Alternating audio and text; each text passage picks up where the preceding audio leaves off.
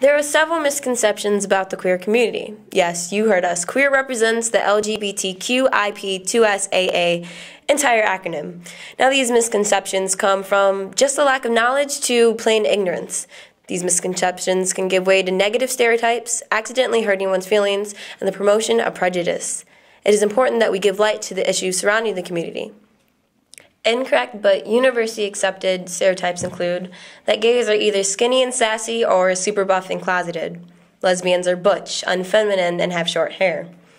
Those transgender are men who look like drag queens. Bisexuals sleep around a lot and have polygamous relationships, and that pansexuals are deeply in love with pans. Here's a breakdown of what each gender/sexuality actually means. We'll start with the ones you probably already know. Gay refers to male individual being sexually active to someone who is also male.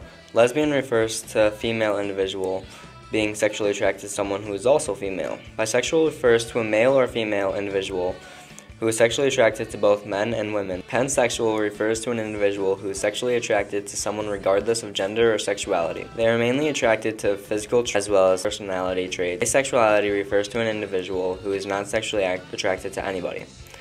Though few don't find attraction with anyone, most only want a normal romantic relationship just without being sexually active. There are subcategories to asexuality that can go along with the other types of attraction, such as gay, lesbian, bi, pan, etc. Questioning when an individual is unsure or ambiguous about which sexuality they identify with. Don't try to pressure them to pick preference name. Cisgendered regards an individual who identifies with the gender they are assigned at birth. For example, if you were born female and you identify as being a female, you are cisgendered. Transgender is a universal term used to represent those who do not identify with the gender they were assigned at birth. Trans man, or FTM, is a person who is born as a female but identifies as a male and may not have altered their body. Trans women, or MTF, is a person who is born as male but identifies as a woman and may not have altered their body. Transsexual man is a person who is born as female and is likely to use surgery or hormones to transition to a male.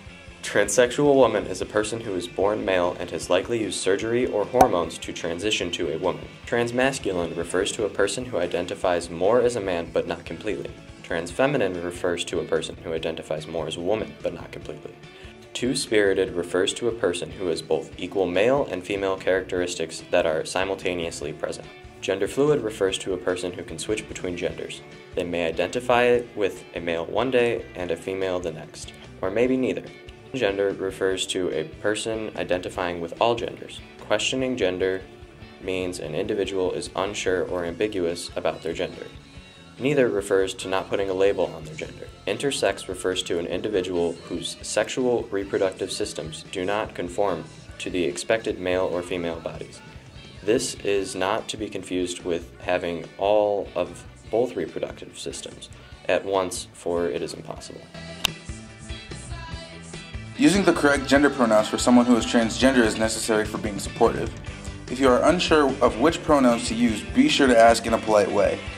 Though some individuals prefer he, she, his, gender-neutral pronouns include them, they, their, and z and here. Z replaces she and he replaces his, him, hers, and hers, and theirs. For example, Alex ate her food because Z was hungry. Inappropriate behavior.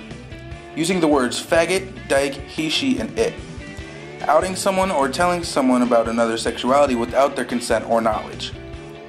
Outwardly asking someone's sexuality or gender, especially if you aren't friends with them, it can make the individual very uncomfortable. Asking who is assigned to each cisgendered role in a relationship, i.e., don't ask two lesbians who's the man and who's the woman, it's rude.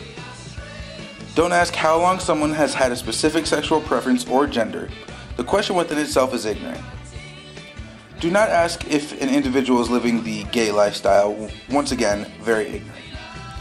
Do not consider someone's sexuality/gender their defining trait or value. Be supportive. If someone comes out to you, it can be worrisome and you don't want to stress them out.